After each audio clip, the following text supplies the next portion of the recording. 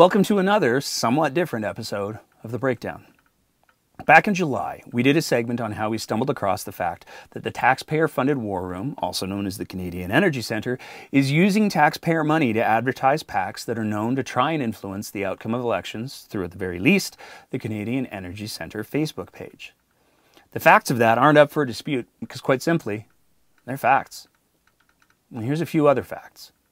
Leading into the last provincial election, Jason Kenney and the UCP made a big deal about the fact that the NDP was using government resources to campaign leading into the next election.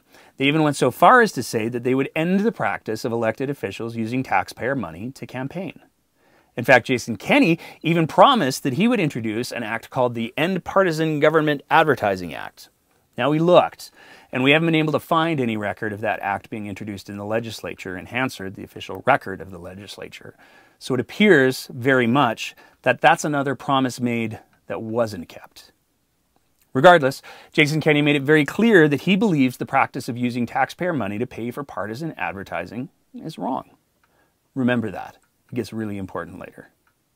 Additionally, during the last legislative session, Jason Kenney and the UCP went on at length about how they believe that unions using union member dues for any sort of political campaign without those members' explicit permission is unacceptable. So we know that Jason Kenney and the UCP believe that using a group's money to politically campaign and advertise without their explicit permission is wrong. That also gets important later. According to Merriam-Webster, ethics is defined as the discipline dealing with what is good and bad and with moral duty and obligation.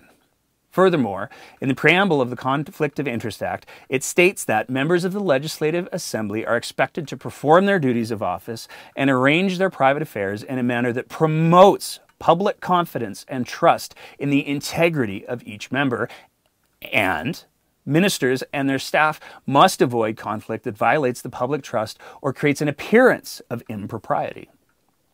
With all that in mind, one would think that an office with the words Ethics Commissioner in their title would be responsible for the enforcement of ethical and moral behavior.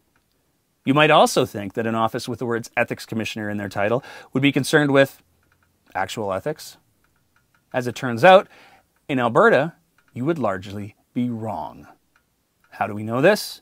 Because in response to our letter expressing concerns that the 3 UCP ministers who make up the board of the directors for the Canadian Energy Centre were potentially behaving unethically by advertising for conservative PACs with taxpayer money, we were told a few things. First of all, the Ethics Commissioner does not believe that there is cause for an investigation. Secondly, the Ethics Commissioner does not see the use of taxpayer money to promote PACs as anything other than a purely political matter. Finally, the Ethics Commissioner advised us that they do not have the ability or power to address or take action on anything that isn't explicitly stated in the Conflict of Interest Act. Because the War Room was created as an entity that has never been seen before, it's not technically breaking any existing rules inside of the Conflict of Interest Act. But if the rules aren't being broken, it forces the question, are the rules themselves broken? Again, here are the facts. Jason Kenney and the UCP have made it clear before and after they were elected that they believe that using taxpayer money for political advertising is morally and ethically wrong. Jason Kenney and the UCP have also made it clear via their position on unions that even if a leader is elected with a majority, that doesn't give them a mandate to spend constituents' money on political campaigns without their explicit permission. The only reason we were able to identify that the War Room was advertising for PACs is because of a transparency feature with Facebook. The War Room is designed to have no transparency to the public, or really anyone else for that matter. Alberta's Ethics Commissioner is not tasked with enforcing ethical behavior, nor do they have the power to do so. The Ethics Commissioner can only enforce the Conflict of Interest Act. Much more accurate for the title of that role and its powers would perhaps be the Enforcement of the Conflict of Interest Act Commissioner, because the relationship to that office to ensuring actual ethical behavior appears to be casual at best. Alberta does not have an office that is responsible for ensuring elected officials behave ethically, only that they don't breach an act. The War Room and its directors Doug Schweitzer, Sonia Savage, and Jason Nixon are not technically in breach of any rules, despite the fact that their own behavior is in direct violation of their own stated beliefs around political advertising. And all of this is happening under Jason Kenney's watch and by his design. There is no reasonable question that there is a miscarriage of morality and ethics here. The hypocrisy in the actions of Jason Kenney, the War Room, and all of the UCP MLAs who stomach the fact that their government is literally saying one thing and doing the complete opposite is undeniable. These are facts. These are not interpretations, and they are not up for debate. The closing paragraph of the Ethics Commissioner's letter said this: if a government or an individual minister makes a decision that furthers his or her political interest, it is the electorate that passes judgment on those decisions. Which makes it pretty clear. According to the Ethics Commissioner, the only people who have the ability to hold this government to a higher standard are Albertans. Now, there are many Albertans who will say that this isn't what they voted for and that they didn't know that this is what the UCP would do, that they believed the promises that Jason Kenney made about ending partisan government spending, not that he would find technical loopholes to do the exact same thing he condemned. But the Ethics Commissioner has made it clear that's not enough. Albertans have two choices here.